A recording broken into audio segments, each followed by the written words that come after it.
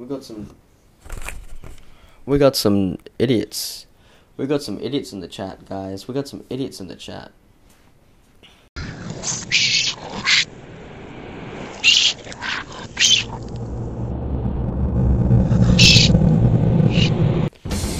Alright. Guys, you have came here to learn about Doom, the classic Doom, the Doom that was made in 1982. I'm just gonna call it Doom 3D. What time is it?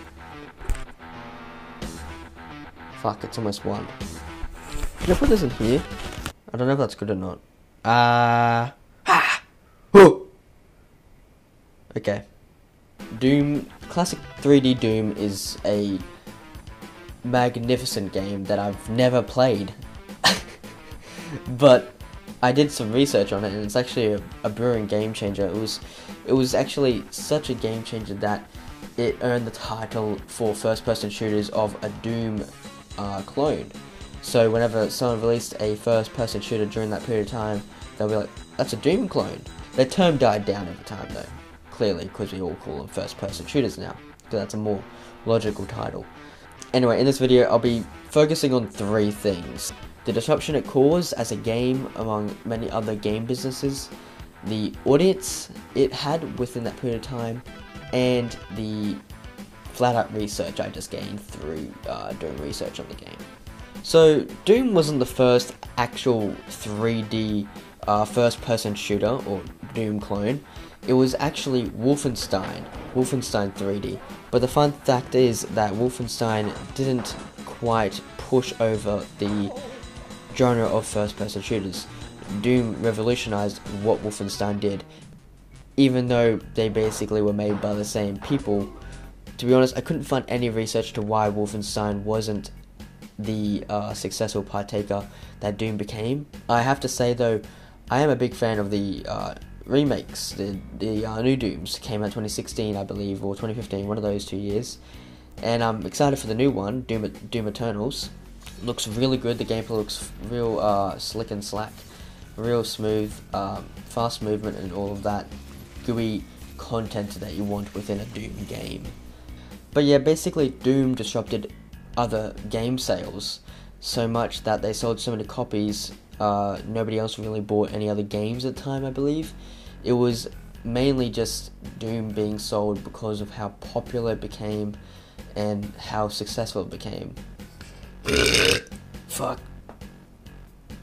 Excuse me. Let's move on to the audience of Doom.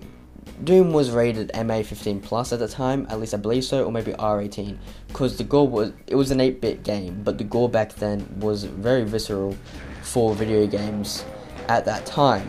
Like nowadays, kids could probably play that game without being traumatized, as you can say, but kids back then probably would be traumatized by that kind of gameplay because of how gory it seemed back in those days.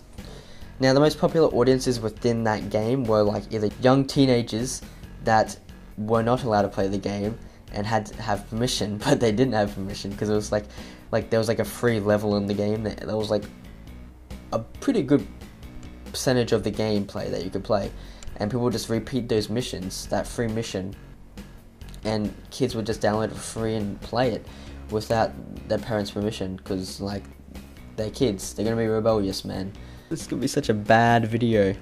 Either the volume's gonna be really disgustingly loud, or it's gonna be perfectly fine. Like, I know this is too close. Even single men that worked on desk jobs would actually play it during their working hours. They would just download the game and play it, and that became so popular and painful for businesses that businesses had to have certain software downloaded onto the work computers so people couldn't play the game. The game also sold well over 2 million copies, which is a lot in that period of time. By far a lot by that period of time. I believe so, at least. So it was hugely successful. Now, back then, video games mostly used the program. I don't think it's called a program. Use the effect. The game effect hit scan.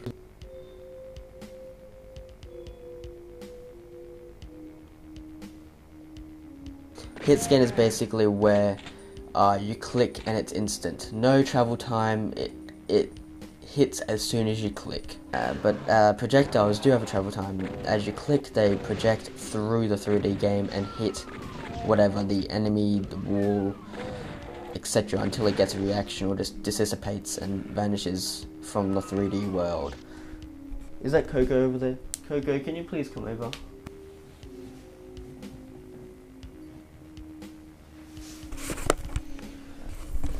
This is Coco. But yeah, that's basically Doom as a game changer.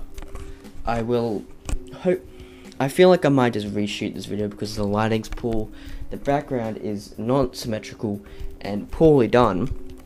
I literally just started recording on the dot because I felt like I wanted to do this video already, and I had all the notes written down and stuff like that. No, don't chew on the wire, you chungus brain. Hey, stop. Stop that. I will hit you. I will... Alright, let's just stop the recording. Thank you for watching.